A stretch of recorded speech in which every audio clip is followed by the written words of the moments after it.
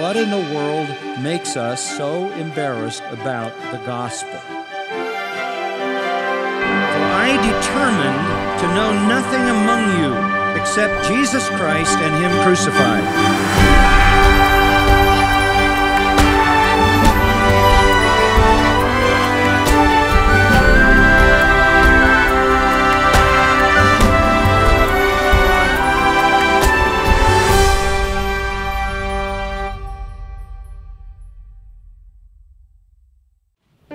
From time to time, Pastor John will take a break from expositing a passage of Scripture to do a time of questions and answers, typically on a Sunday evening at Grace Church. Often questions are presented directly by people in the congregation or are gathered by members of the staff, consolidated, and asked by one of the church's associate pastors. Today's broadcast is one of those instances where we're going to jump into a conversation that took place on a Sunday night between Pastor John and college pastor Austin Duncan. So get comfy, grab your Bible as they discuss the importance of shining a light in a dark culture.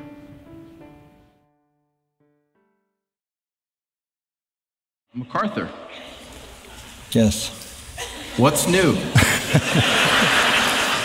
A lot. You've been busy. I've seen you on TV lately. Yeah, I in a sense, I feel like it took me to get to 80 years before maybe the most critical moment in my life has taken place. And it's, I think it's because there are more people listening to the Word of God at this particular time from this pulpit than ever in the history of our church in a regular way, Sunday after Sunday, because of the multiple dire conditions in our world, and there's a greater interest in hearing the Word of God. It's not just sort of inside the church; that it's outside. Many people wanting interviews, wanting me to write articles, and even putting these articles on basically secular websites and things like that to hear from the Lord. I think about having the opportunity to write articles for these websites where I normally wouldn't, be considered because I'm another generation or two removed, at least, and I'm just biblical, and they're saying, give us more, give us more, give us more, because there's a hunger for this. And those of us who know you well know how much of an evangelist you are.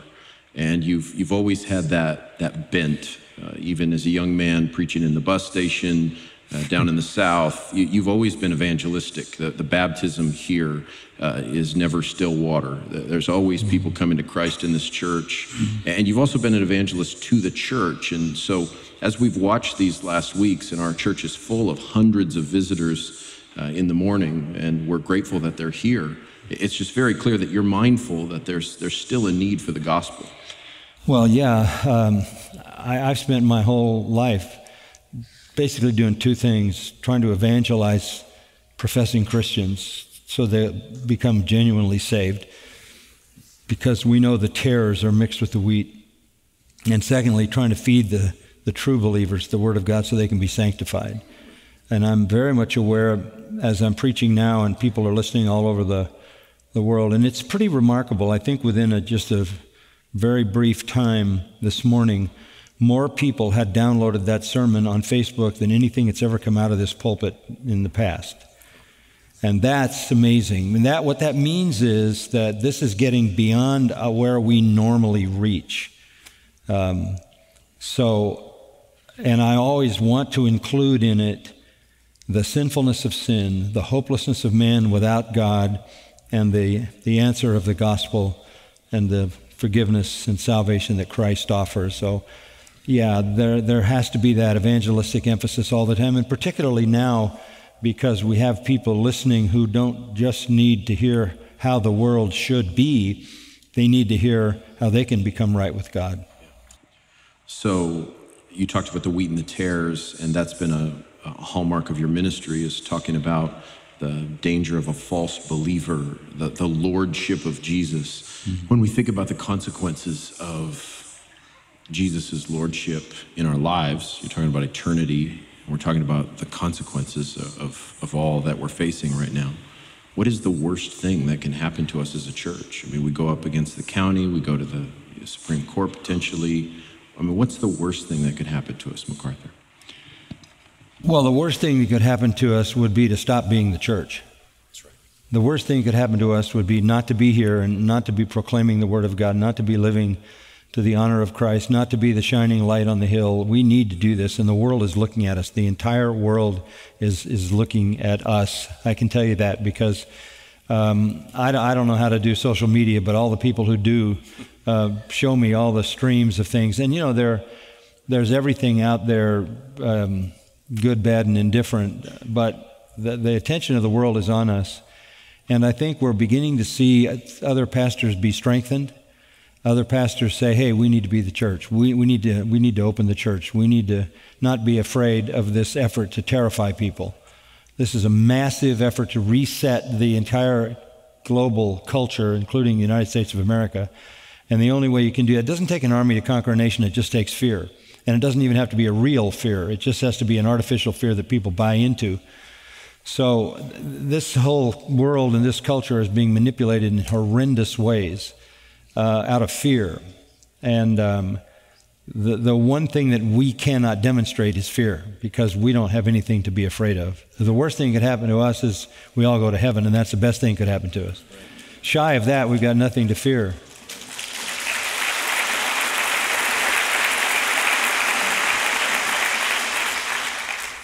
In the year 2000, a book came out with your name on it called Why Government Can't Save You, an alternative to political activism. Some people have been asking, MacArthur, has your view of the Christian's relationship to government changed since then? No. I take the same view of government that the prophets in the Old Testament took. I take the same view of, well, you heard my view of government today. You call the government to account when it steps out from under the conviction of the true and living God. I was serious when I said this morning, when I heard the presidential candidate, Democratic presidential candidate, say if he gets elected, he's going to fill the White House with Muslims. I think he thought that was advancing this culture. But that is where we are, that there is no difference in the mind of leaders in this country between the true God and Satan. There's no difference. You can have God or you can have Satan. It really doesn't matter. 20 years ago, you wrote these words in that book: rather than demanding our rights and creating for ourselves a world where we feel safe and accepted, we need to see the deep spiritual needs of the world and concern ourselves with offering people hope through Jesus Christ. That's what being a living sacrifice is all about. Right. So that was in the era of the moral majority. And I had an issue with the moral majority because it doesn't matter if you go to hell moral or immoral. It only matters that you go to hell. That's right. It doesn't matter whether you go to hell as a policeman or a prostitute. It doesn't matter if you go to hell as an unconverted moral man or the most dissolute, immoral person on the planet. Morality doesn't do anything. But if you push morality, if you just push morality, we've got to be moral, we want to create a moral country, you begin to develop a hostility toward the immoral people. And the problem with fighting for morality is all you end up with is Phariseeism. If you want to know what the moral majority looks like, go to the New Testament and look at the Pharisees. That's the moral majority. Lost, on their way to hell, whited sepulchres, denounced by Jesus, completely moral and totally lost. So we're not for morality. That's what I was talking about this morning. I wasn't telling people to be moral. I was saying you better submit to God or you're going to be judged. It's a stand for righteousness. It's a stand for righteousness, justice, truth, honesty, worshiping the true and living God. Yeah. In the meantime, we all live in a very pluralistic society. Our neighbors are Jewish and Muslim, and we live in a world where there's going to be lots of different views of the world. So help us think about how we should relate to both the world around us in light of what you said this morning, the accountability the whole world has, and how we relate to our government that's not going to be a Christian government ever. Well, it's a God-ordained government. Marriage is a God-ordained institution. Government is a God-ordained institution, Romans 13.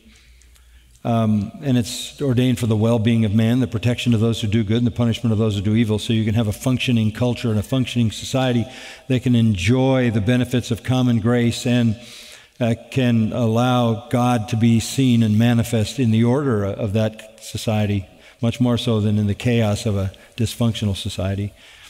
But we have one simple job. The role that the church plays is to put on display the transforming power of Christ. What you heard in those testimonies tonight, transformed lives, just totally transformed lives. The church is that collection of transformed people, and they're letting their light so shine before men that they may see their good works and glorify their Father who's in heaven. Or as Paul says, your light's in the world. The church then is light, and we talked about that a few weeks ago. It's salt. It has a subtle influence of righteousness, and it has an open declaration of truth and being light. But also, the church is primarily called to proclaim the gospel. And that starts with focusing on the true God. So if I would look at my responsibility to America, what I did this morning would be what I would call pre-evangelism. It's not actually going through the details of the gospel, but it's saying there's only one God, and he has revealed himself in his word, and you need to come to him and worship him and honor him and obey him, or you will be judged. You will forfeit blessing in this life, and you'll forfeit blessing forever in the life to come. So you start pre-evangelism by your definition of God. So we have to begin with sorting out the true and living God, which is what I was saying today, and calling nations to acknowledge the true and living God. I'm not asking America to go into dietary laws. They were basically set aside in the New Testament. We don't need to bring them back. I'm not asking them to adhere to any of the sort of separational behaviors that God gave Israel to keep them separated from the pagans. Those were all set aside. Don't let anybody hold you to a new moon, a festival, a Sabbath, any of those externals. And you don't even expect them to act like Christians. No, I don't. But I expect that if they're ever going to come to the knowledge of the true God, whoever comes to God must believe that he is. Right Hebrew. So you have to start by believing in the right God. So what I'm trying to do at some point is go back to square one, and that was square one today. That's why you go to the Old Testament, right? The Old Testament has got two simple messages, and they basically were laid out by God in Deuteronomy. You're familiar with them, very familiar with them, 26 to 29, right? You come to God and you obey his word, and what? You're blessed. You disobey God, and what? Cursed. That's what the Old Testament is telling you from beginning to end. You obey God, you're blessed. You disobey God, you're cursed. That was essentially the summation. I was going to go there this morning, but I ran out of time on that one. But but I'm trying to start where you have to start. He that cometh to God must believe that he is the God he is, and not some figment of somebody's imagination or some false God. So, again, this morning I think was an epic journey where you brought all people and all nations under accountability and condemnation through the witness of the Scripture to the one true God through his Son, Jesus Christ. There's no other way. You made that very clear. So in thinking about how individuals and nations need to respond to that, and how individuals need to respond to that, in light of all that's happening in our culture, and going back to that politics idea a little bit, there's maybe two extremes. People can make the idols that you talked about in this morning's message, they can make politics an idol and think that's the secret. If we can just get control. That was what you were warning about with the moral majority. And yeah, then there's those of us who are maybe more politically... They're not our enemy. They're our mission field. Right. So political idolatry over there on one side, and then some kind of political, maybe apathy or ambivalence. Is the way the Christian relates to government somewhere in the middle there? Well, I would say we only relate to government on one basis, and I said that this morning. Those that uphold the true God and His law, we affirm. Those that do not, we cannot affirm. It's that simple. So for us as Christians, it's easier now than maybe it was 25 or 30 years ago to navigate the balance between power and labor, but which doesn't seem to be the issue today. It's all moral. And while we condemn the immorality and we support those who are moral and will uphold the law of the true and living God, we don't hate those people because they're not the enemy. They're God's enemy, but they're our mission field. And we're told to pray for them. And the assumption is to pray for their salvation.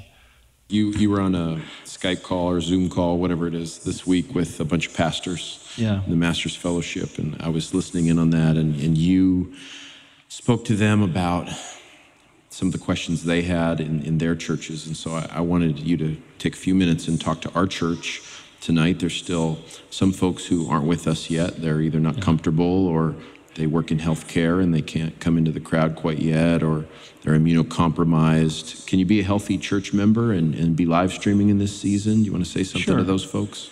Yeah, it's no different than any other year. It's no different than any other flu season. It's just, you got to be careful if you have issues, and I understand that. I've never made an issue out of it. I think there's a lot more going on than the virus, for sure.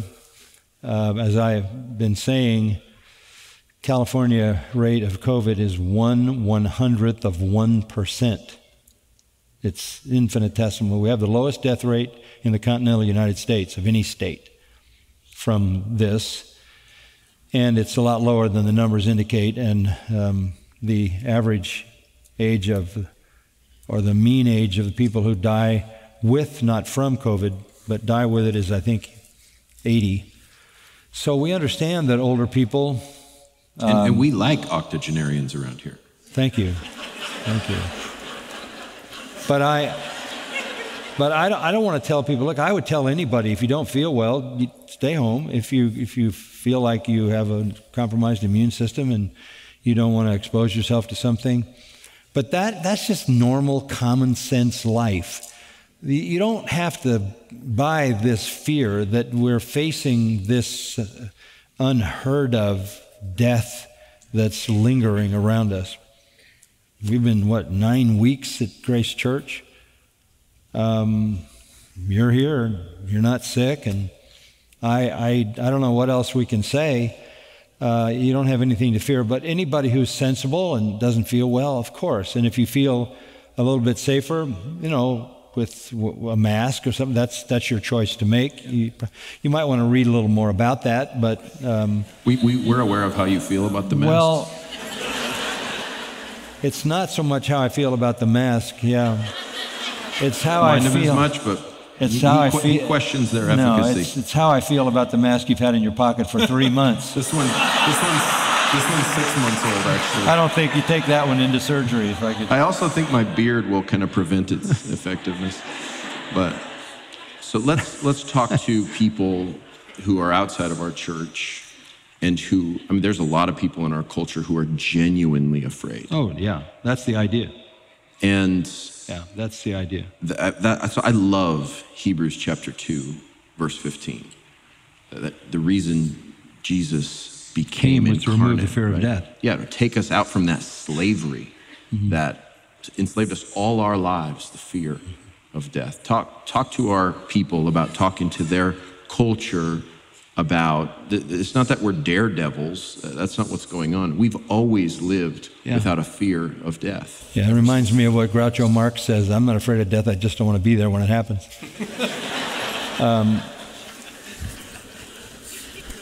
What is there to fear in death? Death, far better to depart and be with Christ. And I understand that might be the perspective of somebody my age, not somebody a lot younger.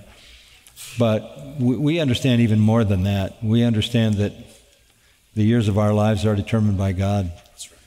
And that's all written in his book. He wrote down the number when we weren't even born, right? That's right. When we didn't even exist and we were being woven wonderfully in the womb, he numbered our days. Yeah. So somebody asked me the other day if I get mad, and I said, what would I get mad about? What is there to be mad about? What? I'm blessed beyond comprehension. I'm going to heaven. I'm watching the providence and the power of God unfold. What's there to be mad about? Well, do you worry about things? What's there to worry about? What's there to fear? My years are predetermined, and they're in God's hands, and there's perfect calm in my heart. I'm not concerned about what the courts might do or what, punishment, or whether somebody's going to haul me off to jail or whatever. Now, that would just be the next adventure.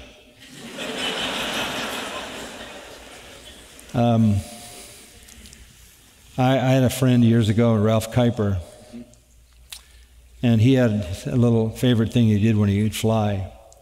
He would get to the stewardess and he would say, "What would happen if this plane crashed?" Well, you don't normally say that on a flight to the stewardess. But it was the way he introduced the gospel, and she would say, "Well, sir, I don't want to talk about that." "Are you afraid of that?" "Well, isn't everybody?" "No, for you, there would be something to fear. For me, that would just be a novel way to get into heaven." I mean, he did that in a kind of an offhanded, kind of humorous way, but yeah, just to understand that your life is already determined, if you're faithful, unless you go before your time because of sin. So just be faithful, be joyful, be sensible. You don't want to walk into a contagious ward and be foolish. You don't want to lie down on the freeway and say, "Okay, God, it's not my time yet, so make sure they go around me." But yeah, I think we should be joyful. And that's what people pick up when they come here, is there's so much joy and Sunday mornings in this place. People are really amazed at that. It's not fear. There's just joy. It's unbounded joy. And they see all these kids all over the place and families, and there's just no fear. And that's for a couple of reasons. One, we know this thing isn't what they're telling us it is, and we also know that God's in control of all of our lives. And that's part of our testimony in this day, and is why I'm telling pastors like on that call, open your church, have church. I don't think that the powers that be are going to let up on any of this until people finally say, we're not doing it anymore. We're just not going to do this. I think businesses, it's just crushing what's happening to people who spent their whole life building a business, and until they say, I'm sorry, I'm going to open my store, I'm going to open my shop, I'm going back to business. Until people finally say, we've had it, we're not buying it anymore, and there's an overwhelming movement back, they're going to keep the control, because control is the ultimate head trip for somebody who wants power. Mac, I admire your faith, and I think that this season isn't different than other seasons because you're a black and white guy. You read the Bible, you believe the Bible, you respond to the Bible. And what I've seen in your life is you treat providence the same way. When things happen in our world that seem so, to us, 2020 or unguessable or erratic, you have the same demeanor you have towards Scripture. You see, this is God's will. Mm-hmm. And it's something that I think is so helpful for our church and for me personally, as you lead us and you model that faithful response to both God's word and to providence. So thank you, Pastor. You're taking good care of us in these days. Thank you. Thank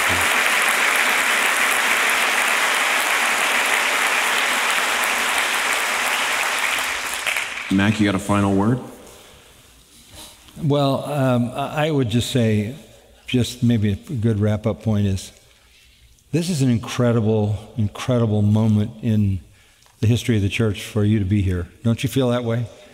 I mean, this is amazing to be a part of this and to have the focus on us. I'm glad they're looking at a place that exalts the Word of God, that believes in God, has strong faith, mature believers, kind of fearless willingness to stand in the will of God and take what comes, but do it with love. So I'm anxious to see this thing keep moving ahead so that we can protect the future right for churches to be the church in a dying culture. If ever this culture needed the true church, it's now. And the good part of it is it's going to filter out the weak and shallow churches, hopefully, which may be what the Lord has in mind, purging. Pastor, will you pray for us? Mm-hmm. Father, we do thank you for allowing us to leave the darkness and come to the light by your grace and your sovereign will. Thank you for bringing us to this place for such a time as this in history. Thank you for this blessed and beloved congregation of people and all those who recently have joined with us. Thank you for saving us, sanctifying us, giving us the hope of eternal glory. Thank you for using us to proclaim the excellencies of Jesus Christ in the world around us. Thank you for pouring out blessing on us so that people can see the transforming power of the gospel. Continue to protect us and use us for your glory, we pray in Christ's name. Amen. Well, here we are at another Thanksgiving season, and that is an important one for me and for the ministry of Grace to You, because we have so very much to thank the Lord for. Because He works through not only our ministry, but He works through those of you that support our ministry. We can produce a radio program, a television program, all the other resources, but we need the support of Christians who believe in this ministry, who love the Word of God, who love Christ, who believe in the Great Commission and believe that we're doing something to make that come to realization. So thank you for being a partner with us, and we thank the Lord for bringing you alongside as a close friend and team member. Just know we are grateful to you and grateful to the Lord, and we trust that He will bless you in response to your faithfulness to Grace to You. Thank you. The MacArthur Study Bible is a great gift for a new believer or a lifelong student of Scripture. Filled with Pastor John's personal study notes attached to virtually every verse, you'll find detailed information, explanations, and helpful insights as you strive to know God and His Word more. This invaluable resource is available by visiting our website, gty.org, or by calling our operators at 888-57-GRACE. While on the phone, we'd love to hear how the Lord is using Grace to You to minister to you through the teaching of His Word. We'll see you next time as we continue to unleash God's truth one verse at a time.